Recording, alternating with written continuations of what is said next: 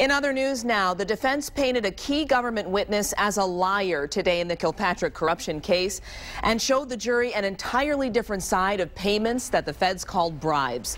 Yesterday, federal prosecutors played wiretaps and videos of James Rosendahl and Bernard Kilpatrick discussing money that Kilpatrick was going to get when a sludge hauling contract got approved by the city. 7 Action News investigator Heather Catallo on top of this trial. And Heather, you told us yesterday Bernard Kilpatrick's lawyer.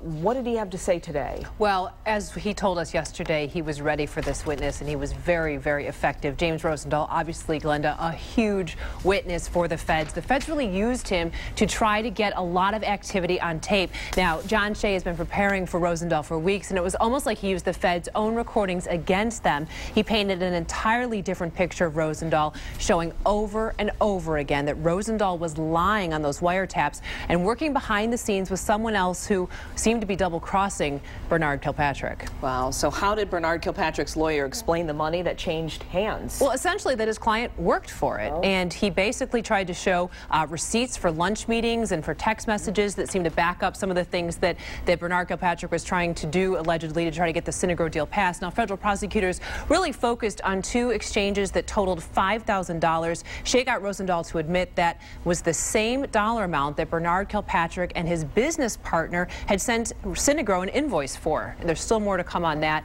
but Shea is systematically trying to take apart some of the testimony yesterday that seemed so very, very damaging. Yeah, piece by piece, dramatic testimony, and I'm sure you'll stay on top of it, Heather. Thank you so much.